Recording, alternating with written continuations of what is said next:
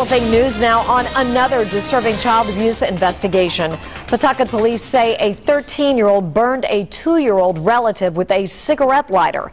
Tonight, that teenage boy is facing criminal charges. Eyewitness News reporter Susan Campbell joins us now live with the Blackstone Valley Mobile Newsroom.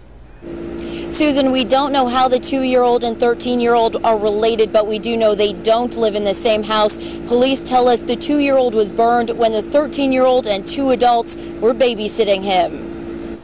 Pawtucket police are investigating an alleged case of child abuse that happened at a home on Grand Avenue late last month. We've learned a 2-year-old suffered serious burns to several parts of his body. Police tell Eyewitness News the little boy was burned repeatedly with a cigarette lighter. There were burns to the neck, arm area, and groin area. I'm not sure if they're permanent injuries. I'm not a physician, but they were very severe.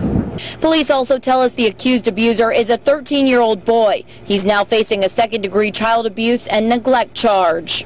Anytime someone is burned, that's obviously a severe crime. What's unique about this one is the age of the offender, and that's something we, hope to prevent in the future. And this individual could get some treatment to determine why he actually did this. We've learned 2 adults, Jay and Kimberly Taylor, are also being charged with second-degree child abuse and child neglect. Police say they were at the Grand Avenue home when the crime happened and allegedly failed to stop it or report it.